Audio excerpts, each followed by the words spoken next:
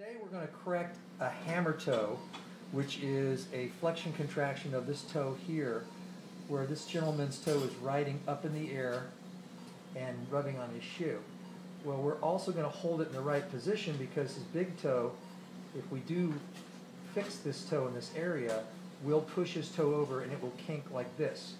So I'm going to use a smart toe implant to keep the second toe straight. First, the incision on top of the toe.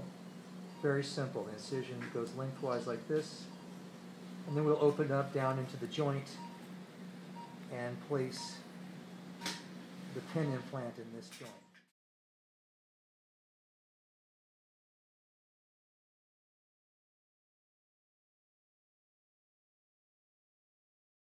You can see that the joint is bent downwards. I went ahead and transected the extensor tendon, the tendon that straightens the toe out like this, to get down into the joint. And you can see down into the joint here that this is the head of the proximal phalanx. And the way we dissect this is we come down here with the blade around the joint, come up the top here, take those outside ligaments off so we can get to the joint. And now you can see the entire head of the joint here, right there. And that's what we're going to remove to shorten and straighten the toe. I'm going to take a little bit more tissue off this extensor tendon right here, and then transect the head straight across like this, thus shortening the toe. A clip noise that comes right out.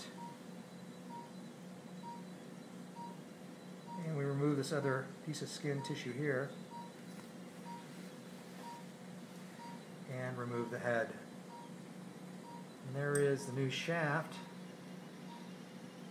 There's the new shaft right there where we will drill the hole and put the smart toe in through here so the toe won't move back and forth this way.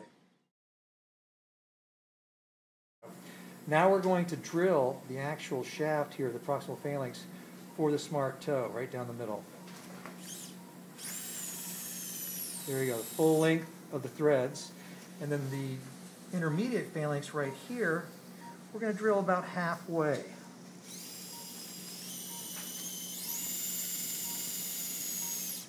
There you go, there's both portals.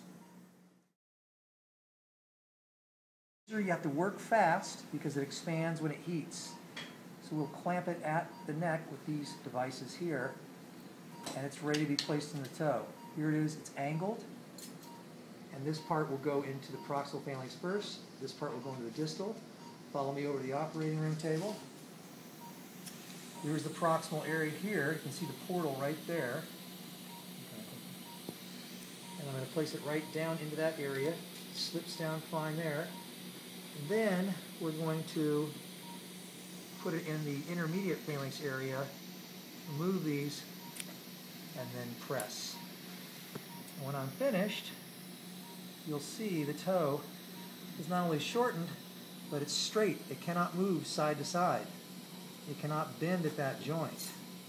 It's nice and straight. When we sew it up, it will stay in that position. And what's wonderful about this procedure is the big toe will not push this joint over like it has in previous procedures when there is no pin, or when there's an exiting pin, and once it's removed, it drifts over after about 6 months. Here's the final x-ray of the smart toe implant. And as you can see, the device here that went into the proximal phalanx is into the shaft. This area is expanded. The body's right at the junction of where I made the bone cut at the proximal phalanx head, and then now the distal arms have spread open at the intermediate phalanx base, thus keeping it at this fused angle here.